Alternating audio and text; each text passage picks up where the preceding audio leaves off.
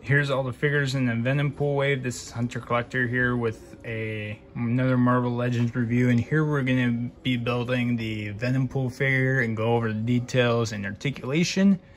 And yeah, and here's all the figures in the wave. So Venom is by himself. He doesn't come with any pieces with him, but he's part of the wave, I believe. Then we got Carnage that came with the head.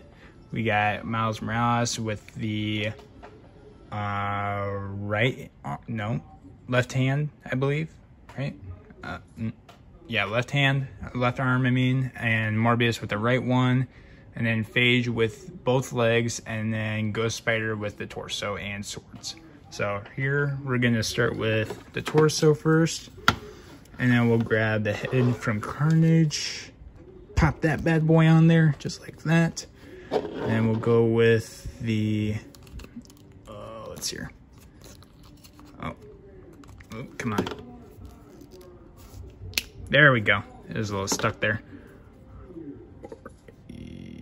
Maybe this way. Yeah, there we go. That's better. That looks much better. And here we'll pop his right arm in just like that. And then the other arm here from Miles Morales, and I drop it. Just like that. Pops right in. All right, and then the legs from Phage, I'll let them fall there. Just pop those bad boys in there. And there's his right one, and then here is his left one. And then I'll probably have him holding the swords here, so I'll pop or up. Oh, and that's a separate piece if you didn't tell there. We'll go over that here in a second though, after I put this arm in, or hand in. Which one? There you go. I think it's probably this way. I don't know if it matters, but yeah, I don't think it matters to me. I don't know. Can't tell. Don't know. Oh, that's the wrong hand. Whoopsies. Oh, that was almost bad. Okay. Move those guys.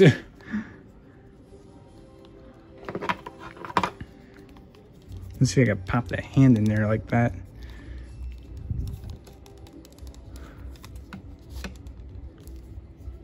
I think I put it in the wrong way. Yeah, I think I did. Or maybe I didn't. The little bracelets are a little confusing for me. I don't know how to actually put it in. All right, I'm just gonna go with that. There we go, it's popped in. All right.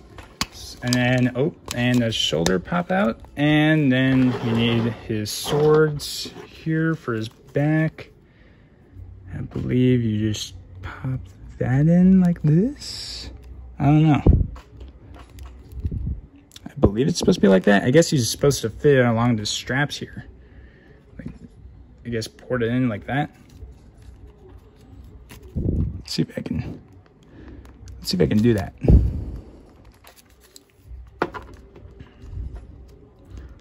Maybe bring it up, put my finger between them.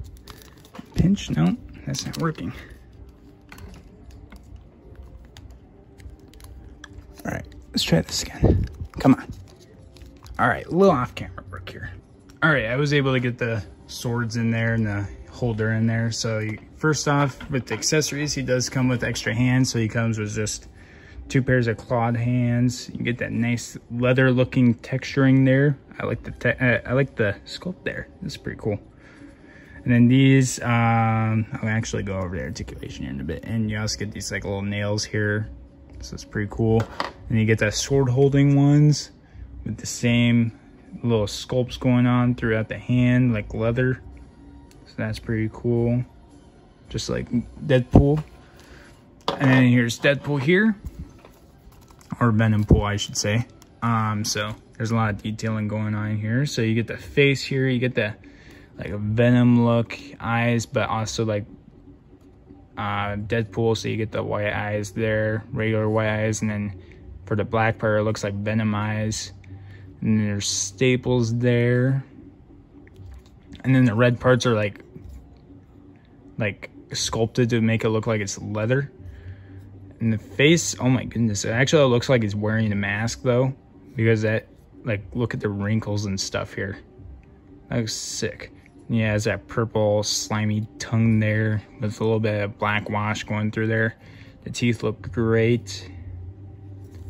You get that other cool stuff, and you get that little thing in the back of his head there, like Deadpool usually does, and then you get a little bit of stitching or lining around there, so that's cool. And then you get more of the leather texturing through the other parts of him for the red parts, so that's cool. And you get a lot of wrinkles going through this one, his torso, and it actually looks real in camera and in person kind of. And then for the black parts, it just looks like, I mean, it just looks like it's just black paint over it, so I mean, it doesn't bother me that much. And then you also do get staples around here, so it kind of looks like it's trying to hold the black pieces and the red pieces together. And then the arms here, you get more of that. The staples going on there. More of the leather looking texturing there. And you get, like I said before, when I was struggling to take them off, you get these like little bracelets here. You get that little chain. They did a good job there. And the soft plastic, so that's cool. And then you get this little strap here. So you get this like little gray part here. I believe you should be able to take it off if you manage to. I don't think it's through this way, but it's through the back. But I'm not going to. But if you want to try that, you can. And then you get like these little fanny pack things, I guess, whatever you want to call them, around the shoulder. You get his sword holsters there, which were a little bit frustrating to get on. You get his swords here. I'll take them out here and look at them in here in a sec. And his belt, you get that Deadpool logo belt here, and all these little pockets or packs here, they want to call, whatever you want to call them, here on the belt. And you get his like little holster or another pocket thing there for his thigh. And you get more of that black leather with the red stapled together. Same deal on the other side. These are separate pieces, but you won't be able to take them off because then you would have to take this off. More of the leather looking texturing there. The shoes look cool.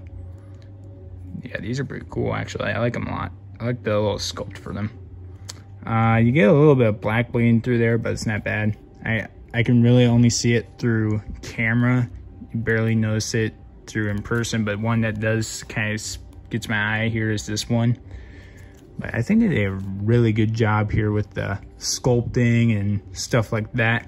The only thing that I will say about it, I think, is, I guess, the legs. The legs are a little bit too small for him, I feel like, and it's kind of hard to balance or give him a good pose. There we go. So yeah, that's it. And then we'll take out his swords here. We'll take out one of them. So we got huge swords here. So it's one big square thing for him, and then like the little grip there. So these guys are pretty big, and it kind of looks like it's kind of like damaged. It's not like the actual sword is not damaged, but I feel like in the situation he was in, it kind of looks damaged because it's not smooth. It's kind of like bent or messed up kind of. So he's used these, and then you just want to have him holding them in like that, pour it in like that, and then bam, you got him with that. So yeah, and then let's go over his articulation here once I get the sword out. So his head can move down that much, up that much. He can look left and right. He has very little head pivoting, so it's not going to bother me that much. His shoulders can move out just a little bit and goes down that far. You get 360 rotation around the shoulder. He has bicep swivel without that thing rotating there, but yeah, he does have a bicep swivel. He has single jointed elbows, so he gets pretty much 90 degrees there. So for the ones that are sword gripping hands, they hinge side to side, but since these are kind of in the way, so like, yeah, they hinge side to side there.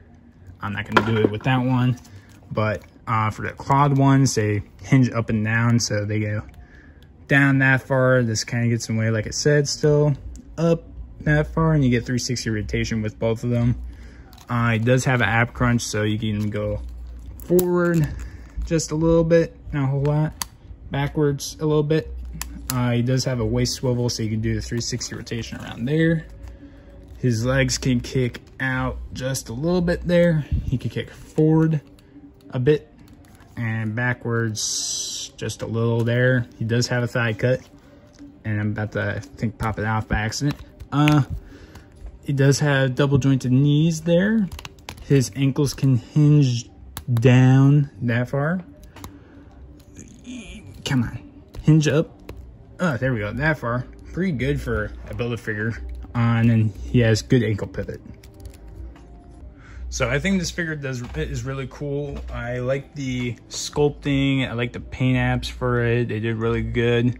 The only problems I guess I have is kind of just the articulation mainly. You get a little bit of mispainting, but it's not gonna bother me a whole lot.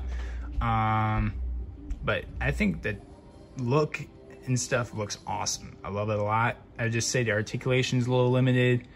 And I think the proportions for the legs are a little off. I think they could have done a little bit bigger or a little bit longer, just so that way he could stand up stably, because it's kind of tough to get him standing up straight, especially with all the weight on the top. It's gonna get off balance pretty easily, so you gotta get it perfectly. Yeah, I think he looks sick, and they did a good job on him. But besides that, that's all I've got.